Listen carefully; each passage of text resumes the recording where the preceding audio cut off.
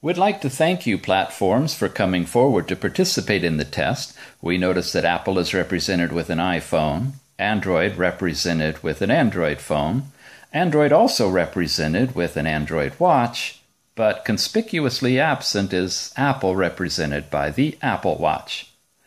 So we're going to do this exam with the three of you, and those of you watching at home, we invite you to hold your Apple Watch and do the test right along with us. Then you can compare your results. What we're going to be doing is voice-actuated testing of access to the system parameters. In other words, how quickly can you get to fix what you need? Let's begin. Apple uses Siri. Language settings. It doesn't look like you have an app named Language. All right.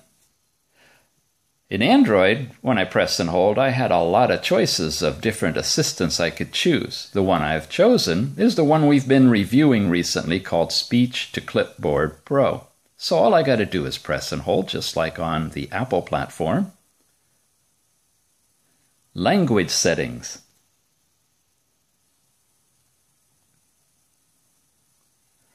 That looks good. Language and input. All the different kinds of keyboards. All the aspects related to language. The watch platform. I don't have that ability to press and hold, but I do have the icon on my home screen. Language settings.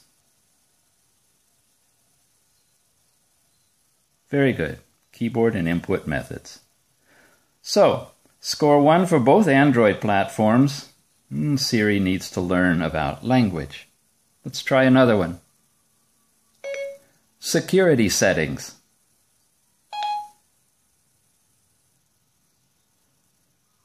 Aha! It's password protected and you can't get in it unless you have the password. That's a thumbs up for Apple. Security settings.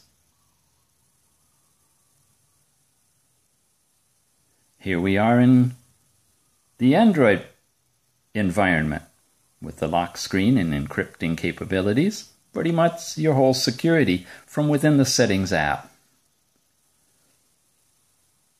Security settings. Just like on the phone, the watch in the Android platform responds correctly. So, we have success twice on the Android platform, once on the Apple, with an added benefit that the Apple's actually looking for a passcode. Of course, I don't know. That might be possible here if a password were set up. Next question. Storage settings.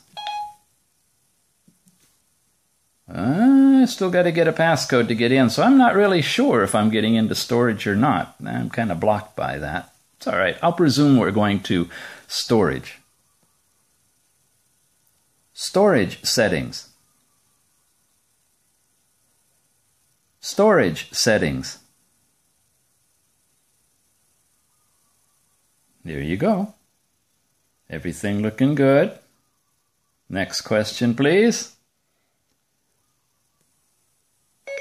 Battery settings.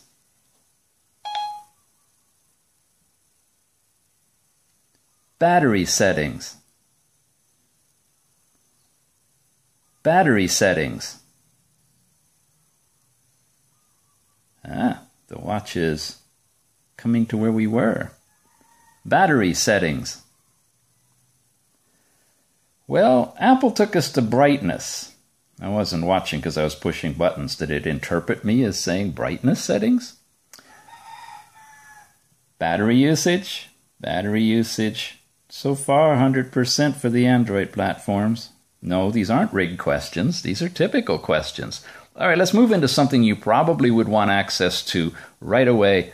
One button easy. Bluetooth settings. Bluetooth settings.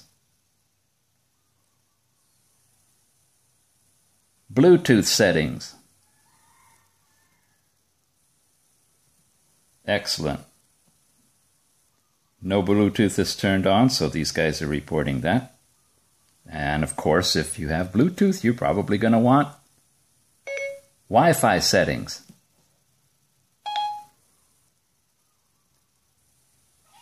Wi-Fi settings.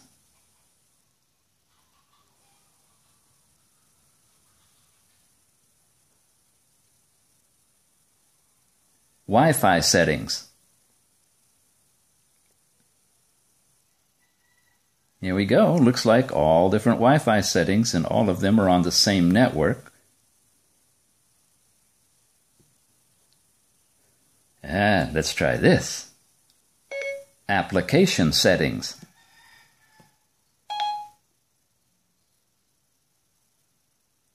I'm back in Wi-Fi. That's not right. One more try. Application settings.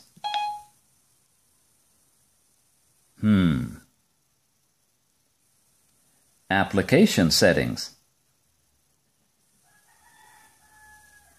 Application settings.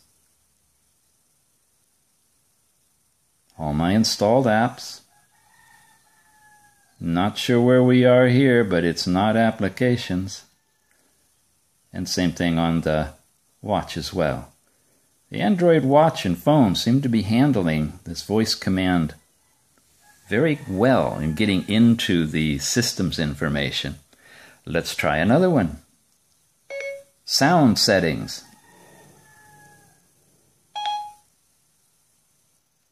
Sound settings. Again, this one comes back and we have to do it twice. Or 3 times.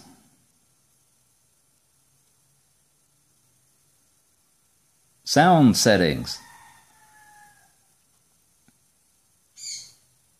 Oh, look at this. We have 2 options, audio profiles or sound. Well, let's try audio profiles just once. There's all the different, boom, tap it and it automatically goes into the sound settings. It's in silent mode right now. That's interesting. Sound settings. And now it has the other option. And there's all your basic sound settings. Oh, the watch gets extra credit. Let's try another one.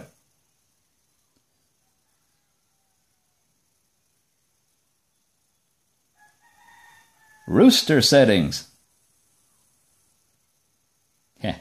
It just copied that to the clipboard because, of course, there's nothing like a rooster setting. Unless you live out in nature like I do, and you're probably hearing all the roosters in the background. It's a beautiful sunny day. Why am I here? I should be outside. Because I have a couple of more to go. We did sound settings now. Display settings.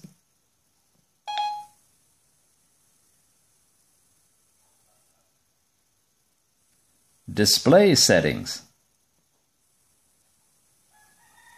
This looks like it's still on sounds. That's not good. Let's try that again. Display settings. You know what it might be thinking? Display settings. As opposed to the display settings.